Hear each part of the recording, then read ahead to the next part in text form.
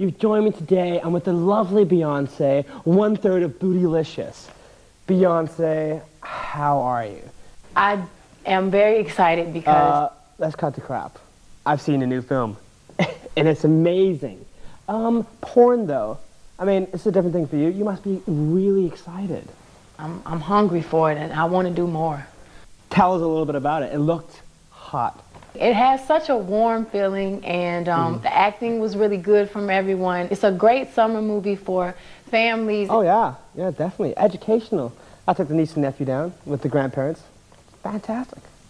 What do you say to people who are going to say, look, this isn't the Beyonce that, you know, my kids sing along to? What do you say to that? The movie shows a very different side to me. It's very unglamorous, which is something that I did consciously. I knew this girl who is, she did some porn, and she says she got addicted to it. I mean, she was a mess. She was always crying, screaming. She wanted guys to shit on her. I mean, you know, got completely addicted. Was that what it was like for you? I have the bug. I'm in love with it. I can't help it. I'll bet. The premiere, it was in a very famous London gentleman's club, strip club.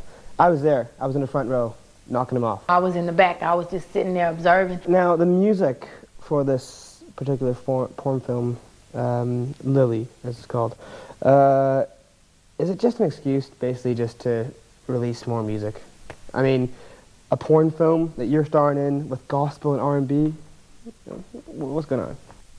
Gospel music is very important to me, and once you hear that music, you can't help but fall in love with it. You can't help but get emotional, and you might get extremely happy or sad, or just your heart gets full. It's so touching and so spiritual, and that's what the movie feels like. Beyonce, it's been fantastic, an eye-opener.